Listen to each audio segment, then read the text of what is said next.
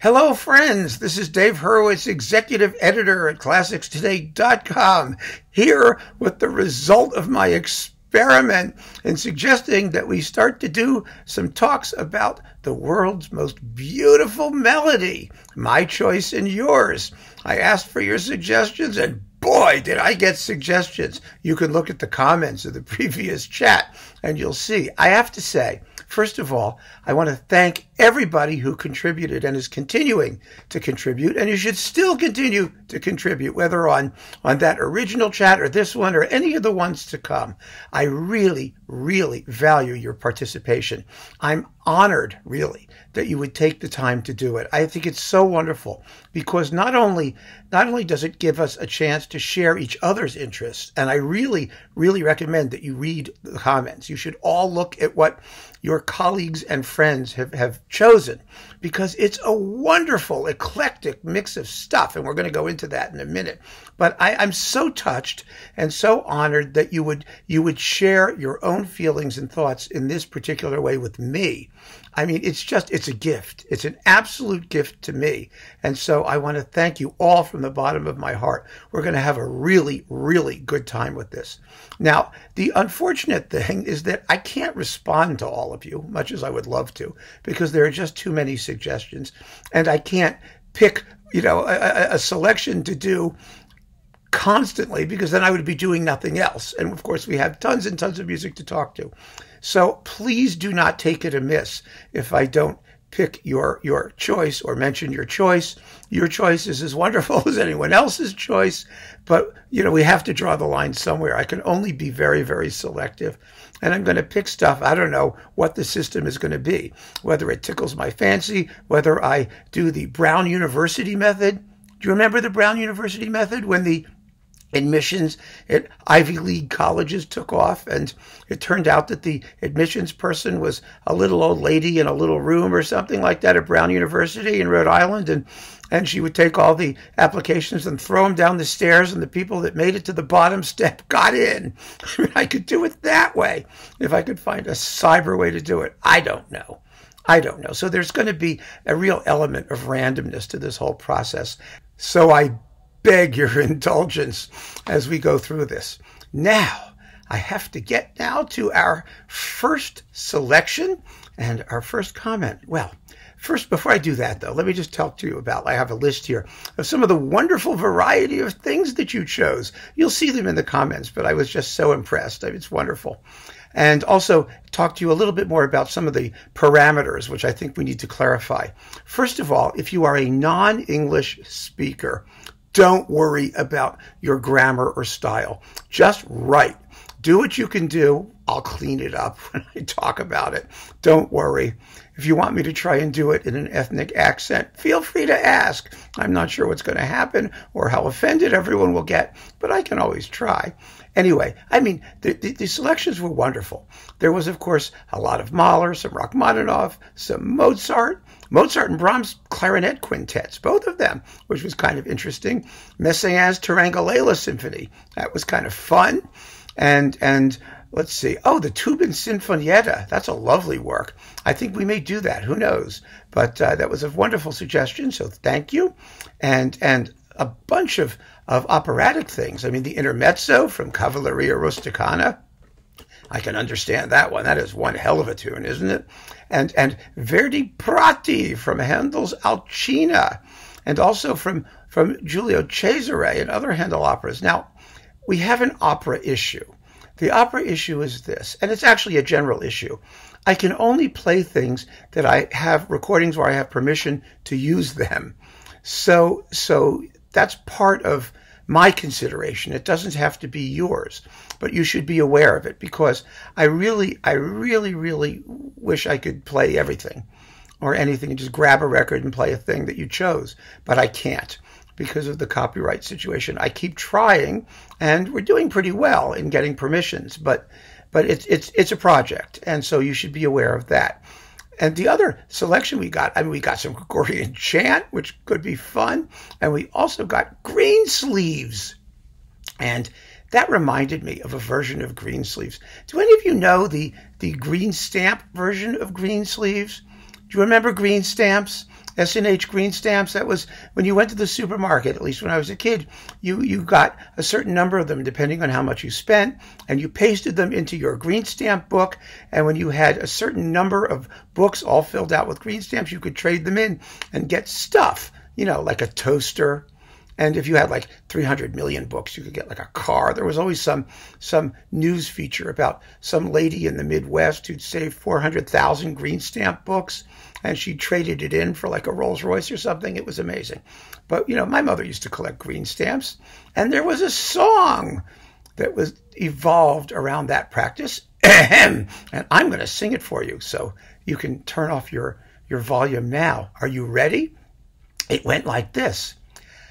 I found my love in a grocery shop, selling pickles and eggplants and bottles of pop. She asked me to try her asparagus tips, and I fell for the smile on her ruby red lips. Green stamps were all she gave. Green stamps were all I took. Green stamps were all I saved, and I pasted them all in my green stamp book.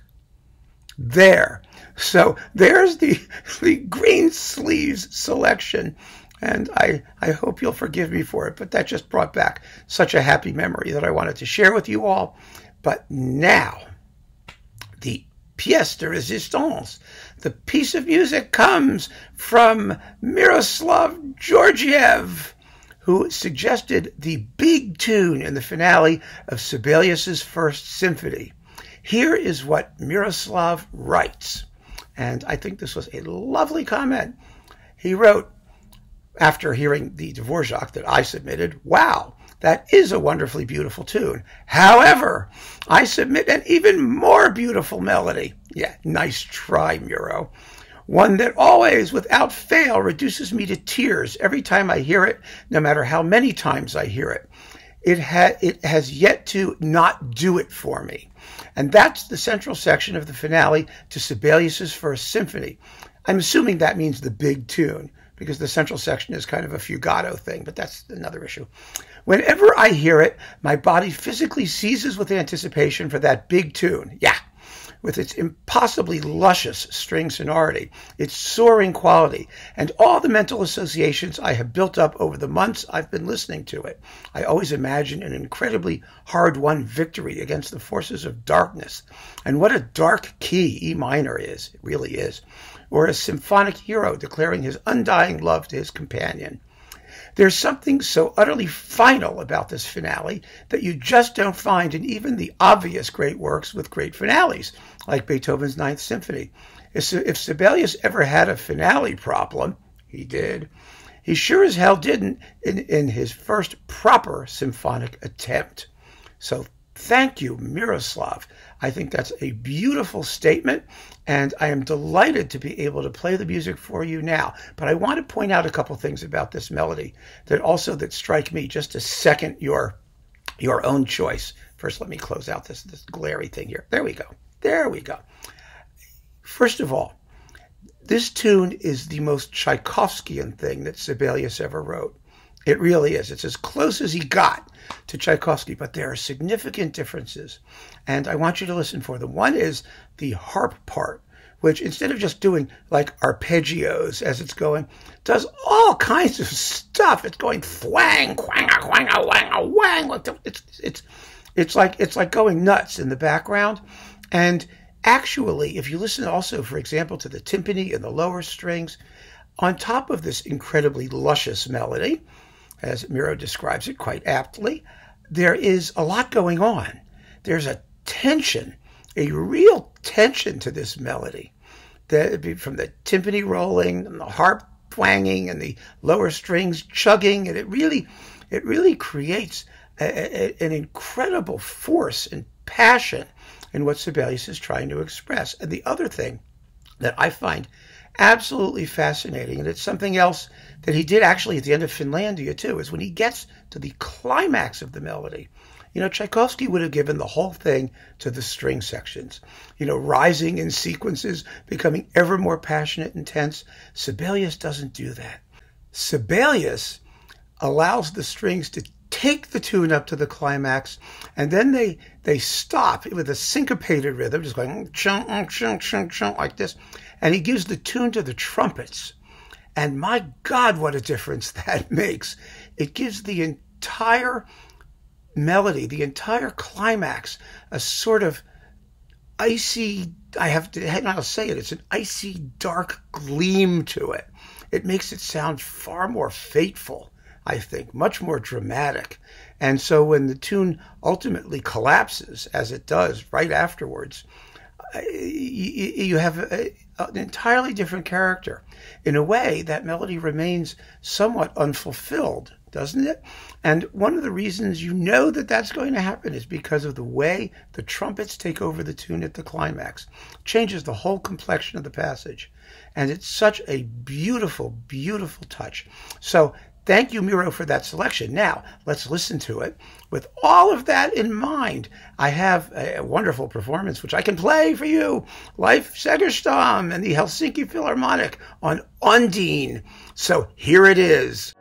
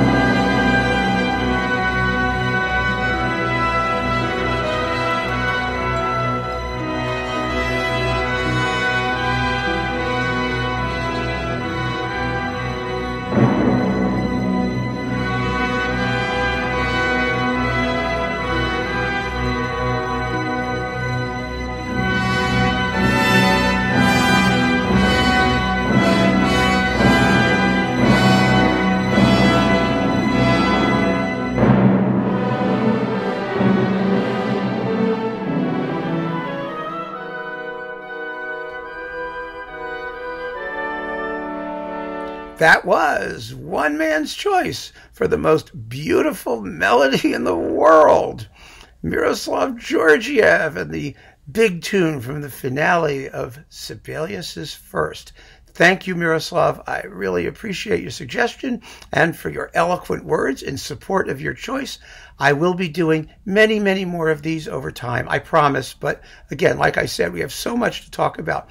It has to be an occasional thing, but I'll try and arrange as many occasions as I possibly can. And in the meantime, do please keep sending me your suggestions, because it's so touching and heartwarming to hear everything coming from you.